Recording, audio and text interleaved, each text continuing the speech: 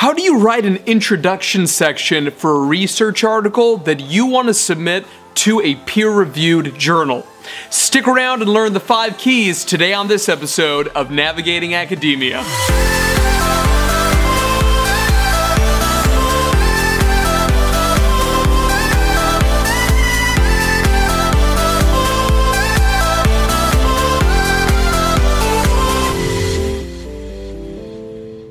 What's up, everybody? My name is Dr. J. Phoenix Singh, and I want to warmly welcome you to this episode of Navigating Academia, your leading source for guidance on how to advance your career in academia. As always, I appreciate the love, so please do take a minute right now to like and share this video with your friends, with your colleagues, with your students. Subscribe to our channel, hit that bell to be able to make sure that you get notifications every week when we end up publishing new content, and comment below. You can follow us at these social media accounts. So, today we're going to be talking about how it is that you can write an amazing introduction section for an academic research article that you eventually want to submit to a peer-reviewed journal.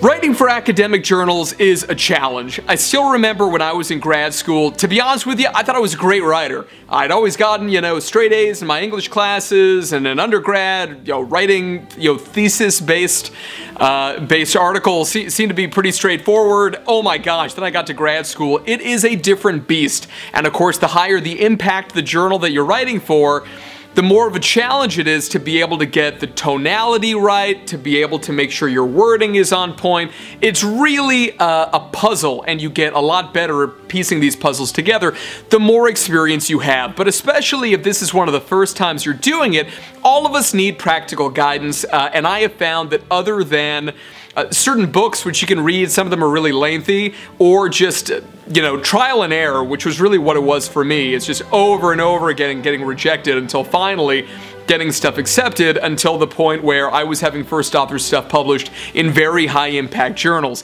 But it took forever. It wasn't something where I was naturally good at it. It certainly wasn't something that anybody sat me down and kind of took me through point by point and told me how to do, which would have been amazing. But what I want to talk to you about today is one specific part of scientific research articles, and this is the introduction section, which is arguably one of the most dreaded sections of writing publications. Specifically because a lot of people feel that there is a lack of structure in terms of, methods or results. Usually there's a bit more structure, even the discussion section, but the intro remains kind of a slippery section, as you might say. But what I have found is that it doesn't matter how long or how short an intro section is, you always need to be telling the reader 5 things. And so what I'd like to do is to go through those 5 things, tell you a little bit about each, and how I would recommend that you structure an intro. The first thing that you need to communicate in your introduction section is me saying this is the reader. Why should I care? There are tens of thousands of articles coming out in fields that are either yours or very similar to yours every single month. Why should I care enough to be able to read your article? Now, this seems like kind of a pompous thing for a reader to say, but understandably, people have very little time to be reading stuff. I mean, as an academic, even in my last field of forensic psychology, in my very tiny little baby niche of risk assessment, which is where you predict the likelihood of future violence, we had over 100 articles being published every single year in over 150 journals that we were hunting through every single month. So it can be really difficult to stay up to date on the research literature, let alone once you find all the articles, to read all of them. No one is doing that. So you need to make the case really early why it is that the topic that you're addressing in your article is a big enough deal for a reader to want to delve into with you and your authorship team in the piece. So let me tell you a little bit about 2 different journals. One of them is called the British Journal of Psychiatry, so the BJP, and the other one is called Criminal Justice and Behavior. Just 2 different journals, right? One more general, obviously, in psychiatry, one much more niche in terms of criminology, forensic mental health. So, Criminal Justice and Behavior is a good journal. When you go and you take a look at pieces in it, these introduction sections can literally go on for dozens of pages. You can have like a 50-page article in Criminal Justice and Behavior. They can be huge. Versus British Journal of Psychiatry, in the instructions for authors, specifically states that you can only have a 1 paragraph introduction. I remember the first time that I was writing an invited piece for British Journal of Psychiatry. It's got a great impact factor, and it's very widely read, so I was like, wow, this is a great opportunity. But I mean, it was a challenge. How on earth am I supposed to write a one-paragraph introduction section? So remember, it doesn't matter how long or how short something is in terms of an intro, the length.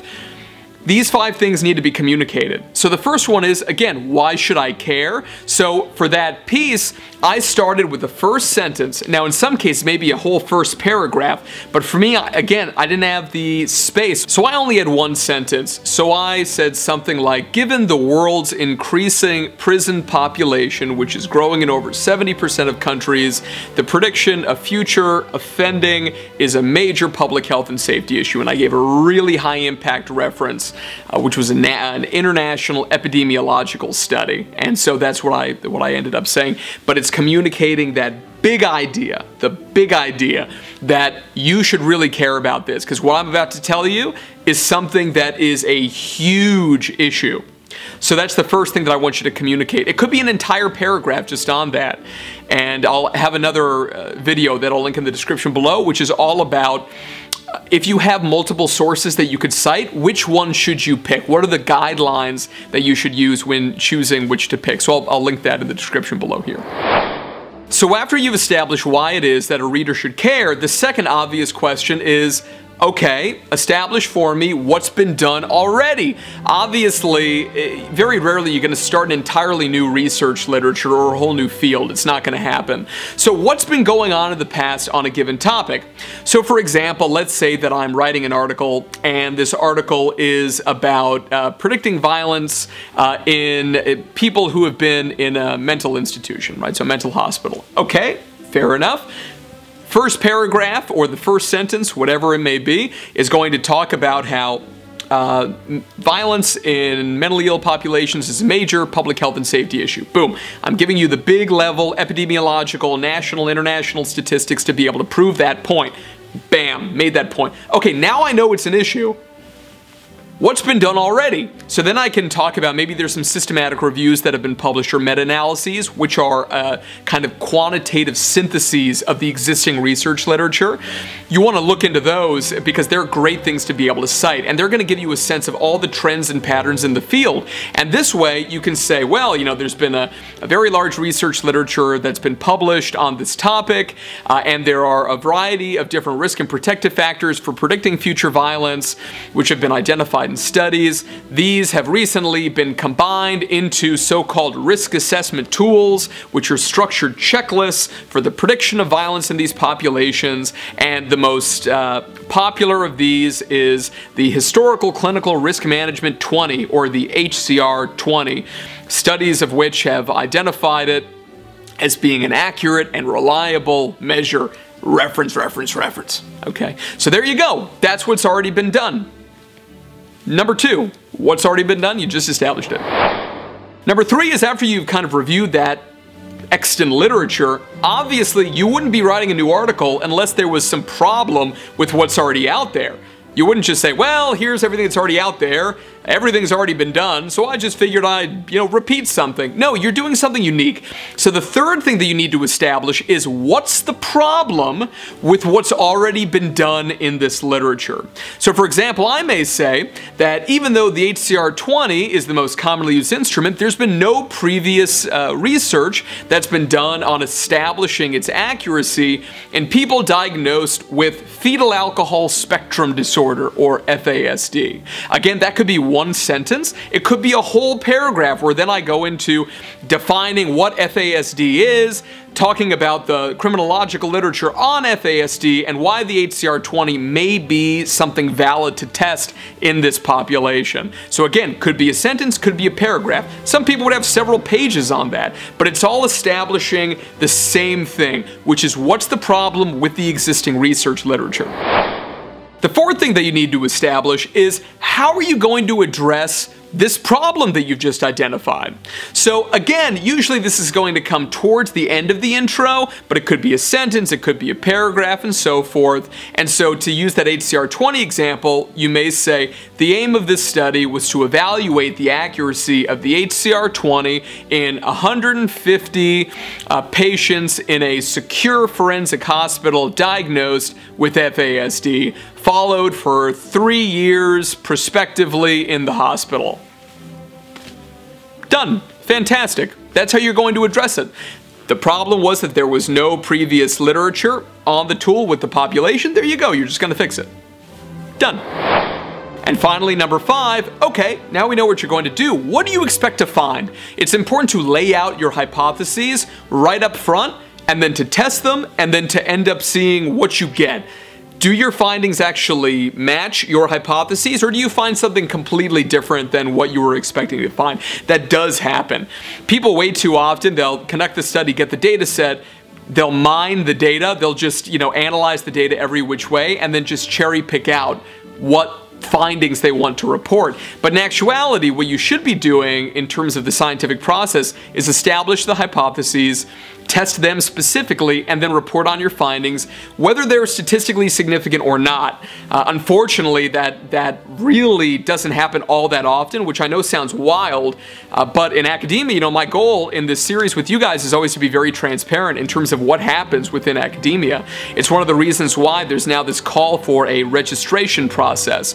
So you will actually publish your research protocol and hypotheses in a journal, which agrees to accept your article after you've done the study. But because of that, you can't test 15 different hypotheses. You can't test the data in a whole bunch of ways that you don't already have in your published protocol. So I think that's really good. So again, using our example with the HCR20, we may say that we hypothesize that the HCR20 will produce comparable levels of accuracy for patients diagnosed with FASD specifically as they have in previous studies which have used forensic inpatient samples. Boom! Done. There you go. That literally could be 5 sentences, which is your entire intro for the British Journal of Psychiatry. There you go. You're done. Alright y'all, thank you so much for watching this brief episode. I want to hear from you in the comments below. Are you preparing an academic manuscript for submission to a peer-reviewed journal right now? And if so, what's it on? Does your introduction section already meet these 5 different criteria that we've just discussed today? And if there's any other key points you think that really across fields a scientific intro should include, then please do share with us below. We're all part of one big community, and it'll be a wonderful experience to all get to know one another a little bit better in the comments. And as always, if you have a particular topic you want us to address on a future episode of Navigating Academia, just let us know, and we'll be sure to listen to your feedback and get those going for you, especially if you get a whole bunch of likes on your idea. Don't forget to take a moment right now to like and share this video with your friends, colleagues, and students. Subscribe to our channel and follow us on social media. If you're interested in one-on-one career coaching and mentoring, please set a 1-hour consultation call with me via the website below, and let's talk a little bit about the piece that you're putting together and how we can maximize the likelihood of its publication before you even submit it. Signing off, everybody. Have a great day, and remember to get out there, take chances, and be your best self. Thank you so much for stopping by, everyone. It's a pleasure to have you here as always. If you enjoyed this video and you'd like to see more in this series on navigating academia, please click on one of these links over here to be able to view more original content. I hope to see you there.